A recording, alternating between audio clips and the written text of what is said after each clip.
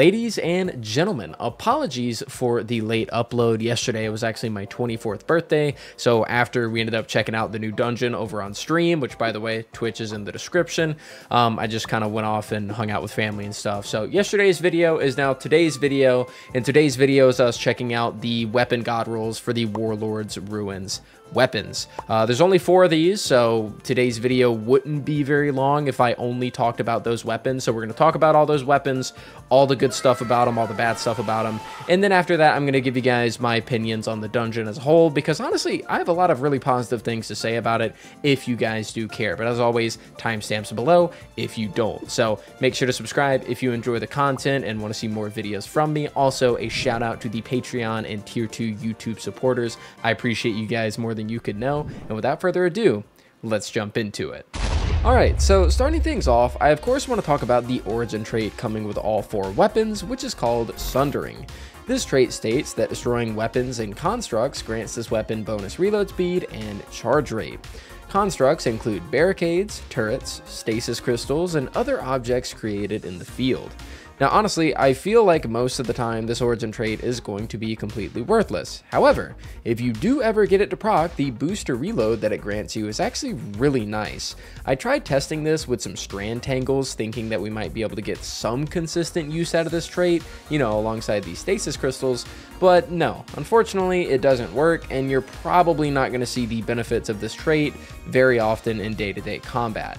With that said, let's now move on to the actual weapons. Vengeful Whisper. Up first in today's video is the first ever strand bow to make its way into Destiny 2. Vengeful Whisper is a precision frame with the very unique attribute of rolling with double damage perks, making it a very nice option for those going the legendary bow route. Taking a look at the perks, and by the way, shout out to Snake from the D2 Leaks Discord for this information, we can see that Vengeful Whisper is able to get some very unique rolls. There are many different avenues that you can take this bow down, which leaves a little bit of something for everybody. The roll I'm personally going to grind out is the double damage perk roll that I spoke about earlier in the form of Explosive Head and Precision Instrument. But you can also trade out Precision Instrument for Hatchling if you'd like some strand synergy instead of just raw damage. We also have the combination of Archer's Tempo and Successful Warm-Up for really fast draw times, and we can also go with Archer's Tempo and Precision Instrument for a more traditional roll that's going to prioritize draw time and damage. Overall, I think legendary bows tend to not be worth it unless it's Tyranny of Heaven. Shout out to my viewer Ben McClellan, by the way. So I'm not too excited for this pick. It does, however, offer many things that other legendary bows do not, and for that, I'm leaning more towards it being worth your time to actually farm out in this dungeon. NAEEM'S Lance. I probably butchered that, but that's what I'm going to call it. Speaking of weapons worth your time to farm, let's talk about one that isn't really worth your time, and that's the new strand rapid fire sniper rifle. Now, don't get me wrong, this weapon isn't downright terrible, but when I look at it, all I can think about is how the supremacy from Last Wish is simply better. Granted, NAEEM'S Lance will grant you synergy in DPS phases as long as you're using a strand heavy weapon like the new Trials Cataphract GL, but aside from that, this weapon isn't one that I would go after. It rolls with Reconstruction in the first column, with Precision Instrument, or in very niche cases, High Ground in the second.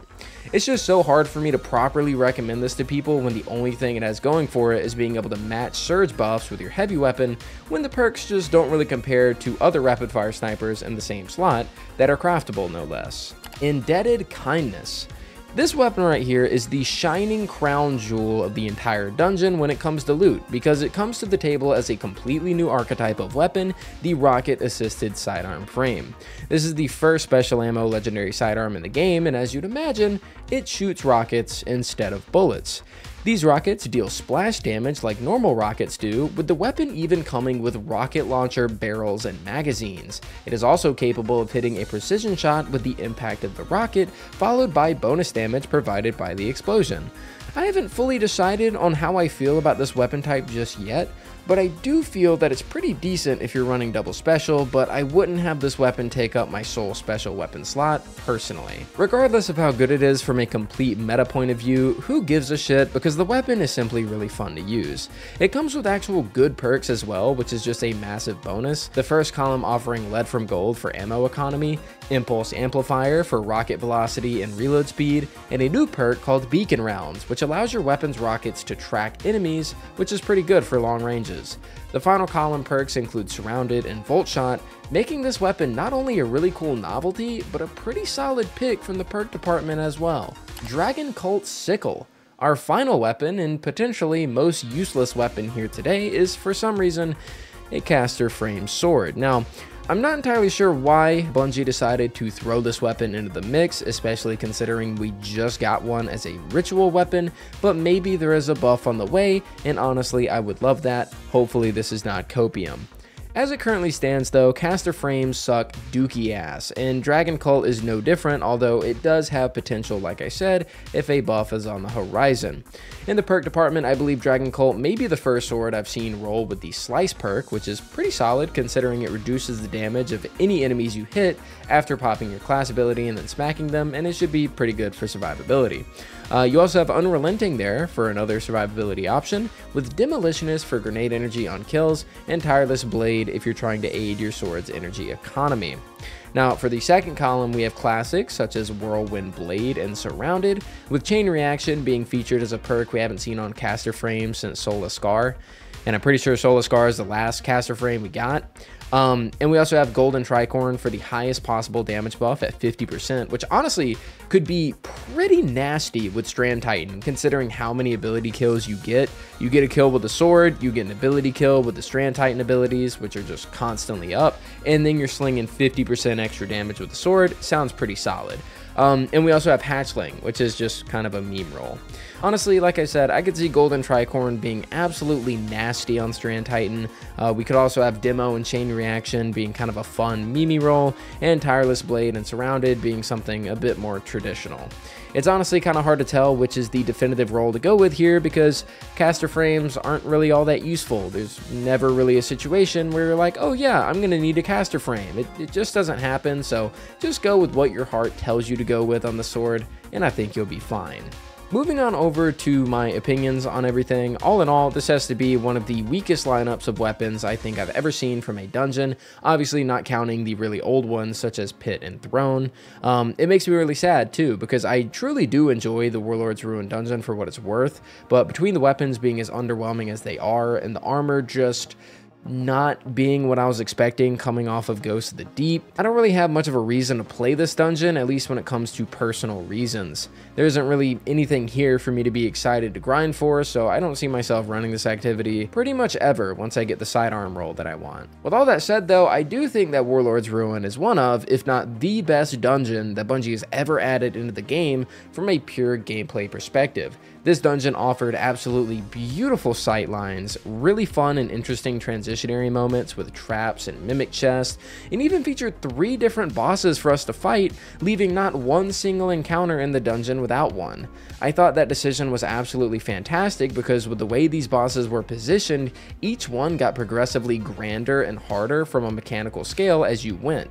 The first boss involved shooting Taken Blight Eyes to get out of the cage, and then activating a Scorn Totem for damage. The second boss had this whole freeze and fire mechanic alongside lighting 4 different fires and damaging between them like Callus from Leviathan.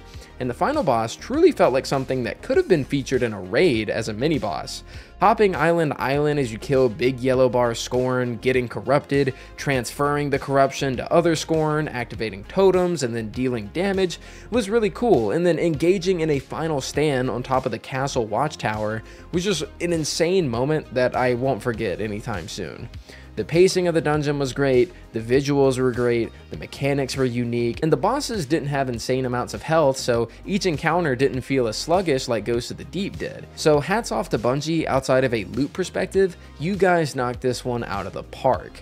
With that said, that's going to do it for today's video. Let me know what you all thought down in the comments down below, as I really like seeing discussions around new raid and dungeon content, especially when the majority of it seems to be so positive, which definitely seems like a rarity nowadays. Shout out to all my word of the day enjoyers for my last video. I really appreciate you guys sticking with it towards the end of each video and supporting the content. And today's word of the day is, of course, going to be meatball, in honor of the final boss of Warlord's Ruin. Anyways, guys, thank you all so much for the love and support here on YouTube, Twitch, and Twitter. I love you guys so much, and I'll see you all next time.